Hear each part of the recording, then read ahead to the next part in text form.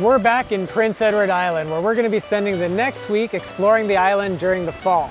But to kick things off, we're going to be spending a couple of nights in a lighthouse while we explore Western PEI.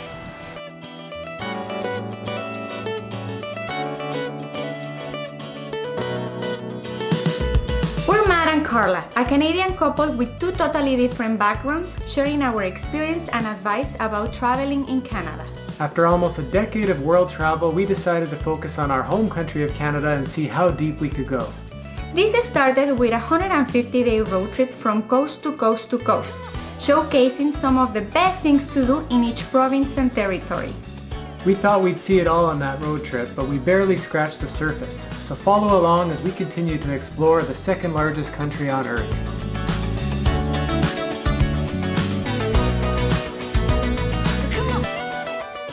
We just arrived in Prince Edward Island, but rather than fly into the capital city of Charlottetown, we decided to actually fly into New Brunswick so that we could drive across Confederation Bridge, which is the longest bridge in Canada at 12.9 kilometers in length. It's really cool to see and it's really cool to drive over.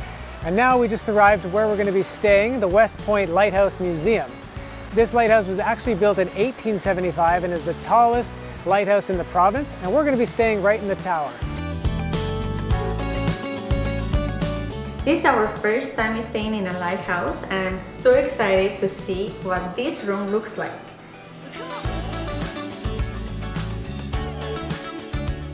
I love the vintage look of the room.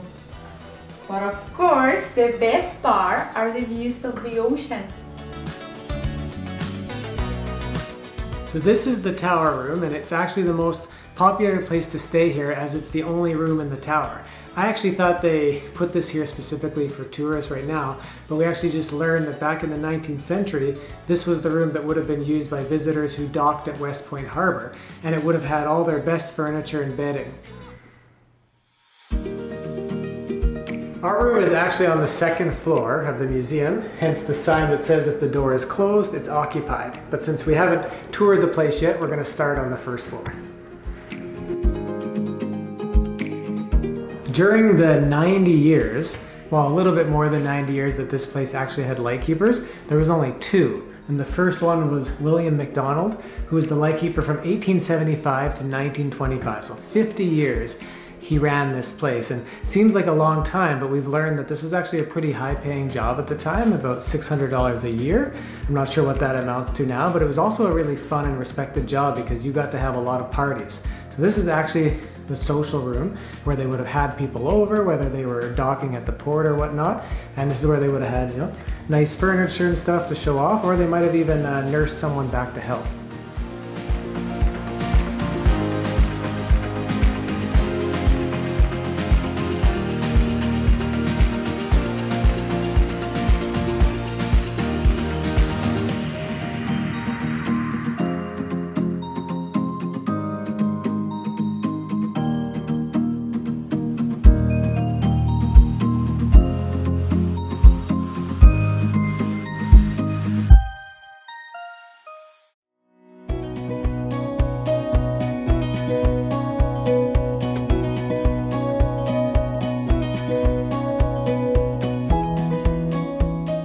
After a 40-minute drive, we just arrived to Lennox Island First Nation, where we're going to be having a bannock and clams in the sand experience.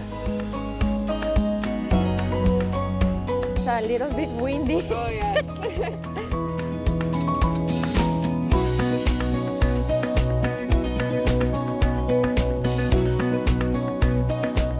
Now that the bannock mix is ready, Sarah's making a hole in the fire.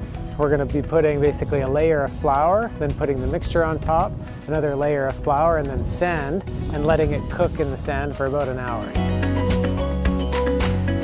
The reason why we're doing a second batch of bannock is we're going to do bannock on a stick. So the first one is being made under the fire. This one we're going to roast over the fire, kind of like a marshmallow.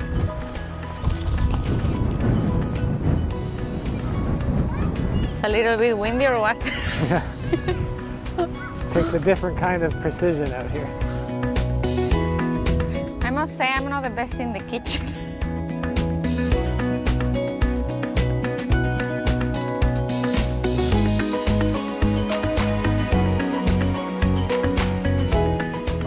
gonna check now to see if they're ready.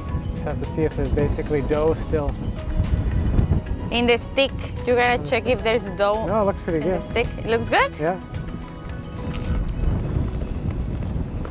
This one's good. Yeah. All right.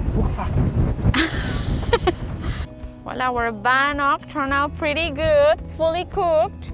And I think this is the first time I'm trying an oyster like this. Oh my God. Okay, here it goes.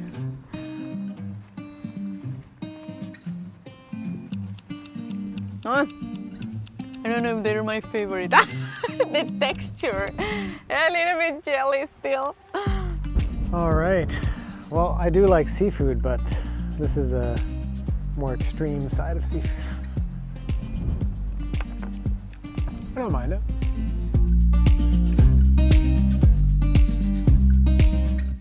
So our bannock is actually cooked. It's just a little bit uncooked at the bottom, but it's okay. We're just gonna cut that piece off.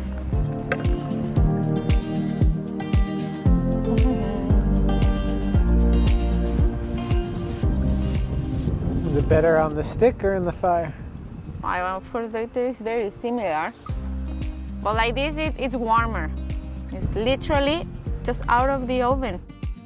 Well, that was a really interesting experience. We've tried bannock a number of times, but never the traditional way, being cooked underneath a fire. So if you want to try it for yourself and learn the recipe, make sure you book a tour here at the Mi'kmaq Cultural Center in Lennox Island. Just book it about 24 hours in advance or more to ensure you have a spot.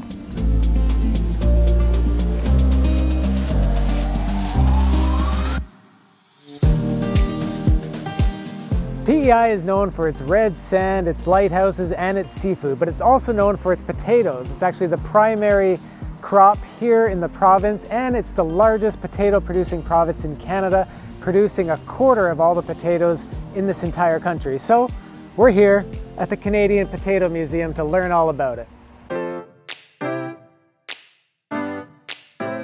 After learning about the farming procedure and machinery of potatoes, we're now learning that potatoes are actually native to South America.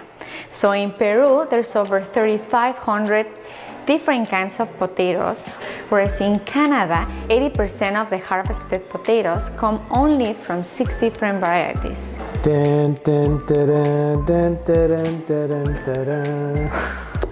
We're actually in a different part of the museum right now where they've put little coffins for the potatoes to show you the different diseases that have killed them over the years. No one wants a bad potato, but everyone wants a perfect potato, which is basically resistant to diseases and insects, has a high yield, matures early, and tastes good. According to the Guinness Book of Records, a guy way back in 1795 dug up a potato that was more than 8 kilos and was about this size. The Potato Museum sounds like a funny place to go, but it's actually really interesting. We learned so much about potatoes. One thing I didn't know is how healthy they are. They're basically one of the most complete protein sources when it comes to plant foods, and combined with milk, basically can deliver everything you need to survive.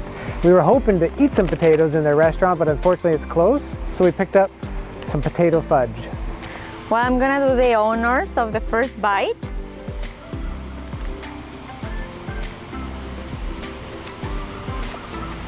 It's pretty good.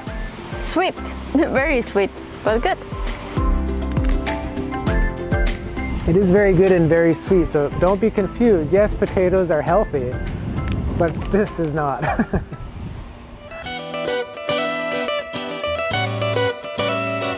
Every time that we're by the sea, we like to eat seafood as much as we can because it should be very fresh. And I ordered something that I've never tried before, which is lobster roll, which is basically blended lobster on a toasted bun, and on the side we ordered some chowder.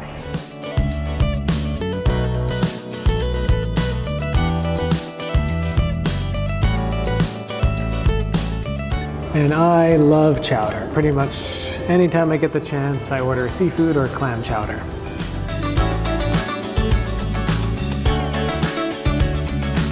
Well, we're back on the beach again for yet another sunset. It's so great to be back in Atlantic Canada, and a really unique experience to stay in a lighthouse for our very first time. It's also our first time exploring the western side of PEI, but we're going to be exploring a lot more of Prince Edward Island as well as other provinces in Atlantic Canada, so make sure you stay tuned for those videos as well. But if you like this video, give us a thumbs up, hit that subscribe button so you don't miss any of our adventures across Canada. And for more information and travel guides, visit our website at mosucanada.com. Freaking hot.